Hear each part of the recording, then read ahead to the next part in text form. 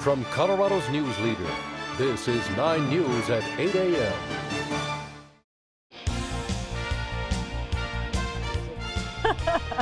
Such great music, isn't it? All right, you know it is time for another one of Origins workouts this morning. Got some fresh ideas to keep your body in ski season shape as we hit 2007. Of course, with all the snow, there's lots of skiing to be done. And you can tell it's 2007. I just got back from vacation because I forgot my workout clothes. I'm joined by Chris Tetro from Tetro Performance. Chris, thank you so much for coming in today. Yes, and Chris operates out of Broomfield, which I like you already because it's my hometown. Yeah. There you go. Now, you've got some exercise you're going to show us today specifically geared towards people skiing, getting ready for skiing. What are you going to show us first? Something with a step, and you can do this with or without a step, That's correct. We can. And what we want to try to focus on today is a little bit about opening up your hips. Okay. A lot of people have very tight hips, and we use our hips a lot when we ski. Right. So the first exercise is the functional one, which means it's got some characteristics of what you would use when you would ski. Right. So what we're going to do is I'm going to step up on the step, and I'm going to drive forward, grab hold, and step down, and just come into a squat position.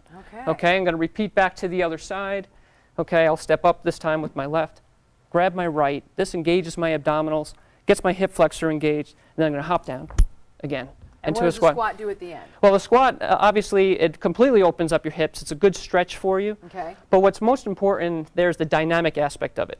Like you're landing off of a bump or something, Exactly. right? Okay. Exactly. There's a very dynamic nature to skiing when you do ski. Hopefully not too much. Right. But what you want to do, too, is make sure that you are loose in that area so that you have the dexterity and the versatility necessary in order to do it effectively. A lot of injuries can happen if you're going down a mogul run and you're not ready to be flexible enough. That's right. You need to be pliable, and your body needs to be adaptable. Absolutely. You know, those are the things that are really important. Okay, so what would you recommend then as far as how often? How often? You know, it's always at a different pace depending on the individual. Okay. Okay. I think that first of all, you probably want to start with a small number, maybe 5 each leg. Okay. Or so when you drive up with that leg, so 5 each. And then maybe progress up to total of 10. That's all, just to open up, get loose, get nice and loose there. So we're loose there, and then we come over to here, right here what we'll have is we're going to do something that requires a ball. There we go. Magically a ball does appear. There we go. Okay. And this is called a glute bridge march. And what I'll do is I'll put my arms out, create a big platform for my shoulders. Okay. Lift my hips, and I'm just going to march out. Oh, wow. Okay. Now this is a little tricky. It is, yeah. It takes... obviously, my glutes are tight here. My back is engaged. Okay, my abdominals are tight. Hamstrings too? It does as well. You pull the ball in like this with you could do that. That's a variation as well for hamstring isolation. But here with the march, we've got everything working in the hip region. On the hips, right? Right. Okay. And if you don't have a ball, what you can do is we can simply do it on the floor. Oh, yeah. Same exact movement. Excellent. Okay. All right, so there's 2 of them, and those we have are 2. A third one. That's another good one to do for getting ready for skiing. The dreaded lunge. Everybody can't stand the lunge, but it is so so versatile good. And it allows you to do a lot of things. And I'm just going to throw a little twist to it. Doesn't it? Okay. Very much so. Which is fun to do, especially with something like a lunge that not everybody likes to do.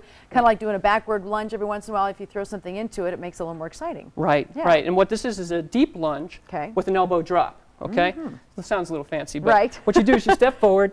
You put your hand down, change your elevation, bring your elbow down as far as you can to your ankle. Okay, that's the depth that you can get. And then you push back. And then you reverse to the other side. And that's going to help, again, open up those hips. Right.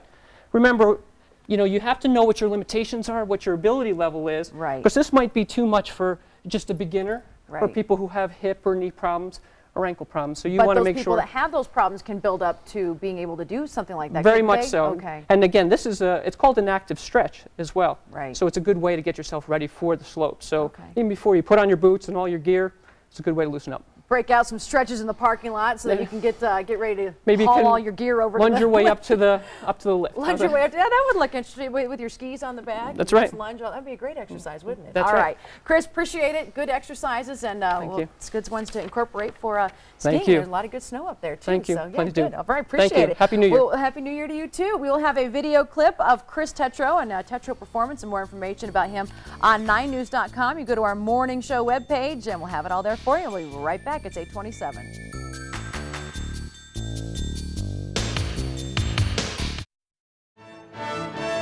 You're watching 9 News with Gary Shapiro, Kyle Dyer, Nick O'Kelly, Greg Moss, Susie Wargen, and Tanya Hotman in Sky 9 on My 20 TV KTVD.